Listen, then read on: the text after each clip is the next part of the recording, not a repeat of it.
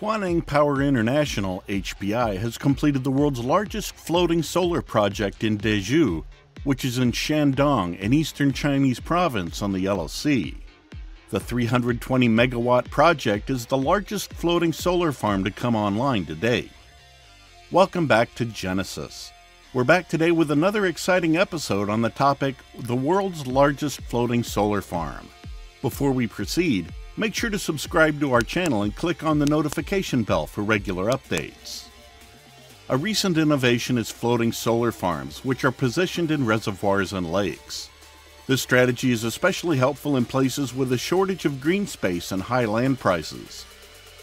A 100 megawatt wind farm and 8 megawatt hour of battery storage are linked to the Dezhou Dingzhuang floating solar farm, which is situated next to a 2.65 GW HPI coal-fired power station in Jiangsu Province's north-central region.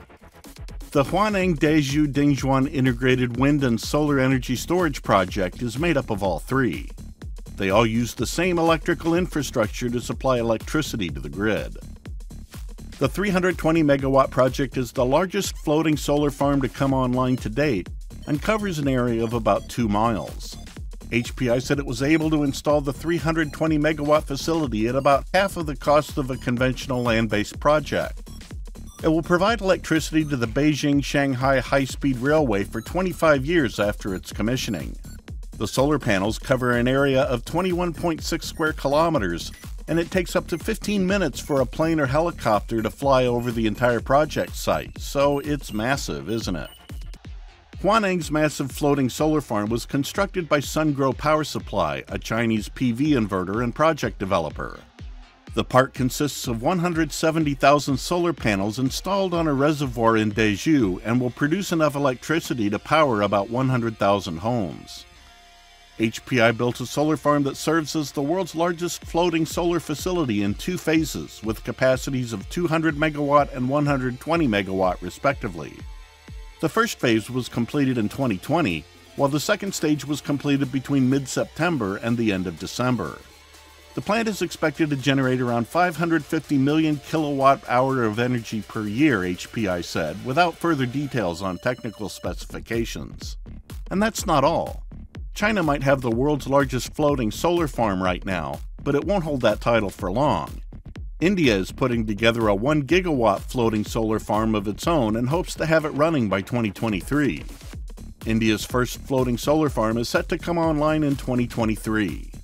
The 600 megawatt project will be the world's largest upon completion and will set a new standard for renewable energy production. But as of now, China tops the list. China's largest floating solar farm has seen its capacity increased, putting it in the lead as the world's largest at 32 megawatts. According to CGTN, the site has been expanded by 100 more megawatt hours of power generation thanks to an additional engineering unit that was installed this week.